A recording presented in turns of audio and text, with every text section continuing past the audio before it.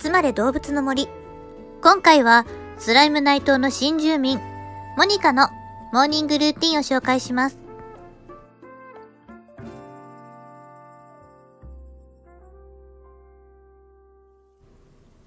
モニカの起床時間は朝7時。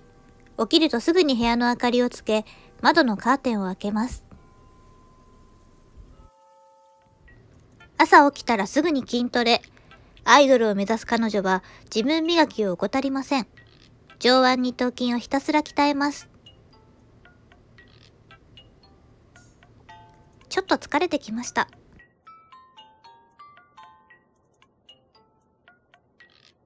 朝ごはんのヤシの実ジュースをちらり。休憩しよう。ヤシの実ジュースは飲まずに匂いだけで楽しむのがモニカ流。これがスタイル維持の秘訣でしょうか。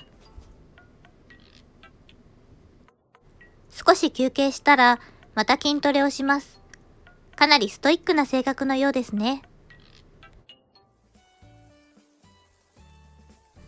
筋トレが終わったら外に出てラジオ体操をします。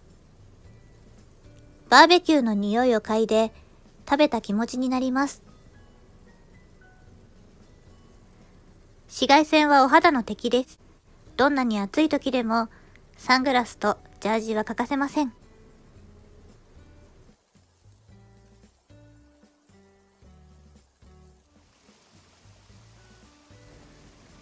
ちょっと休憩しましょう。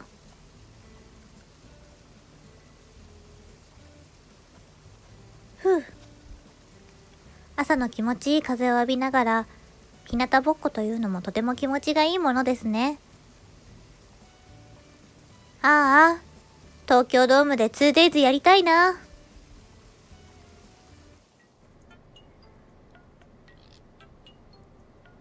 アイドルたるもの、歌の練習も欠かしません。可愛く、自分らしく、人々を笑顔にさせるような歌を毎日数曲練習します。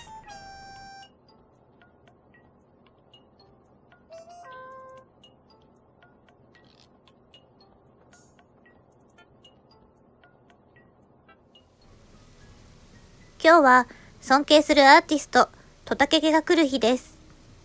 鏡を見て念入りに身だしなみをチェック。勝負服に着替えて会場へと向かいます。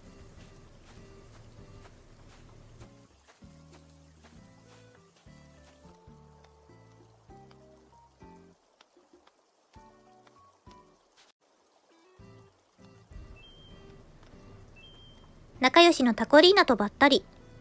行き先は違うけど、途中まで一緒に行くことにしました。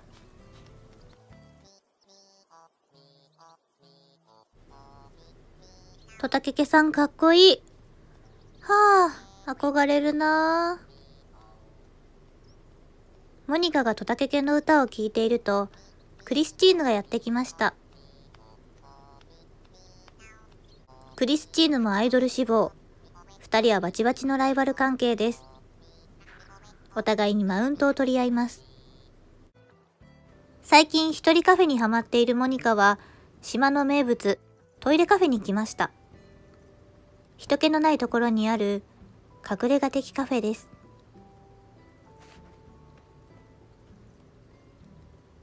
いい匂い。はあ、落ち着くなあ。え、ゴキブリ？アイドルたるもの、見てはいけないものはスルーします。ふう。は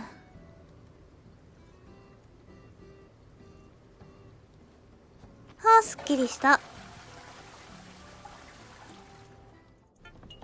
モニカのお家にガンテツが遊びに来ました。モニカもなんだか嬉しそうですね。ぶっきらぼうだけど優しくて背が高いガンテツ。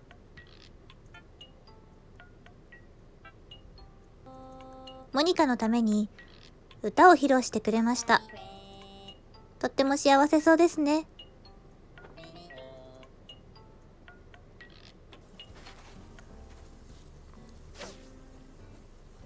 ガンテツが帰ったら釣りをします。自給自足の生活をしているので、ここで魚が釣れなければお昼ご飯は抜きです。ストイックな性格の彼女のもとにタコヤが。バーベキューの匂いにつられてきたみたいですね。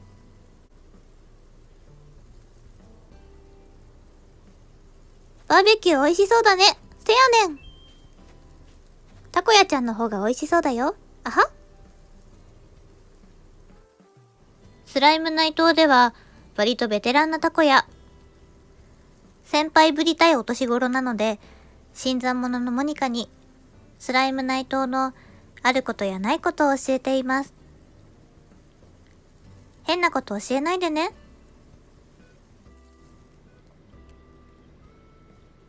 魚は一切釣れませんでしたが、仲良しのタコリーナとピクニックに来ました。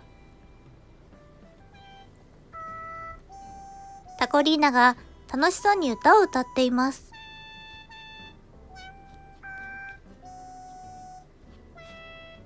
なんだかモニカと一緒に歌いたそうですね。しかしアイドルたるもの、歌の安売りはしません。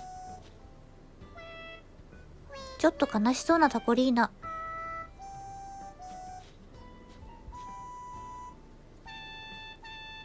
楽しいからいっか。ガールズトークに花が咲いているようです。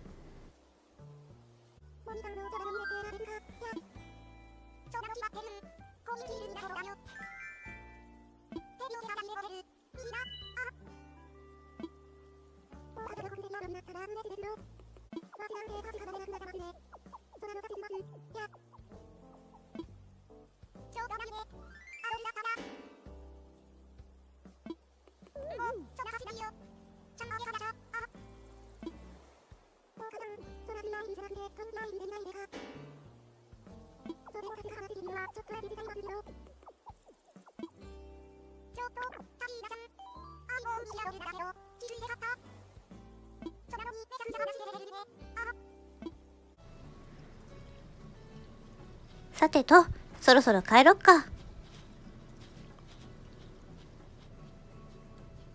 モニカ危ない。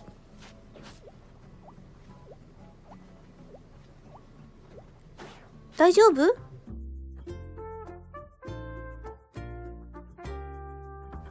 今回はモニカのモーニングルーティンをご紹介しました。かなりストイックな性格のようで、暇があれば筋トレをしているようですね。この動画が良かった、モニカ可愛いなと思った方は、高評価とチャンネル登録をよろしくお願いします。コメントなどもいただけるととても嬉しいので、もしよろしければお願いいたします。最後までお付き合いいただきましてありがとうございました。つるめでした。